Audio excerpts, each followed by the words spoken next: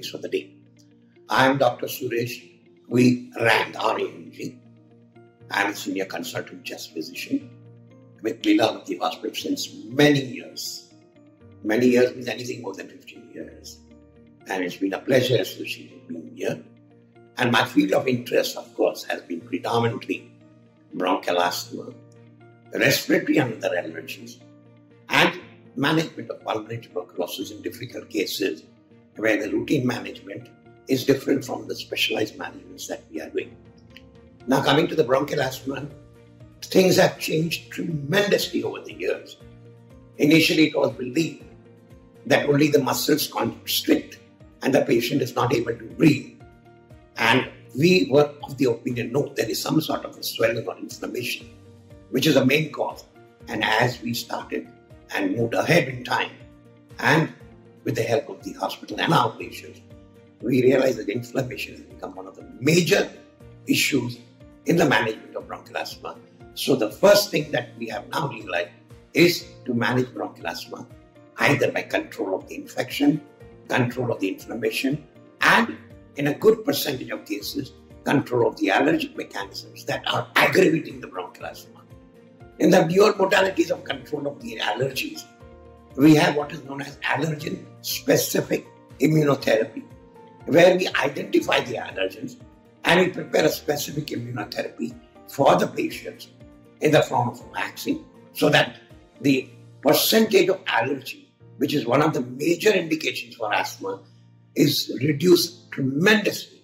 Both come ho jate, it becomes very less. Though the other factors, genetic, infections, can be controlled by means of medicine, though genetics is what you get from the family. But genetics are again two. What you inherit and what the outside atmosphere makes the changes to the inheritance, which we know as phenotype, like the environment and the other factor. Now coming to the other interest, which is there are allergies which we are doing very significantly, both for right from the tip of the nose till the end of the alveoli, where we feel that the allergic mechanism is not only in the lungs, but it starts from the tip of the nose and goes right up to the lungs.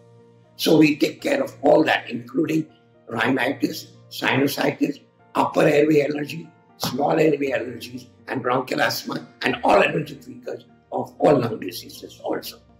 Now coming to the next one, the pulmonary tuberculosis. There was a time when it had shot to a very high extent, came under control. Then came the picture of HIV.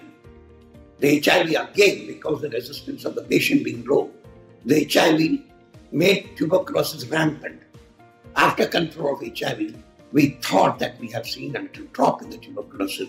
But now what is worrisome is not only the ordinary tuberculosis, but the MDR, the multi-drug resistant, the XDR tuberculosis, which was always detected where the primary, either the patient failed in the management after taking proper medications, or the dosages were not proper, or the adequate drug dosages and the drugs were not proper. So then the MDR came. But today, it's a very frightening situation where the primary disease, the first time a patient who is never sick is afflicted with an MDR tuberculosis. An MDR tuberculosis disease whereby the regular medicines may not, the rifampicin group and the INH group may be totally resistant. Though it is always better to test for all the drugs to see whether the primary drugs are also resistant of ethambutol, pyrazinamide. And then you have to go to the MDR, XDR, and total resistance. The incidence, which I must say, of late that we are seeing little less in tuberculosis, according to me, is because of the fear of COVID and the wearing of masks, which has decreased the incidence of tuberculosis. I am noticing that there is a significant drop. So whether this should be maintained in the long term in patients of tuberculosis.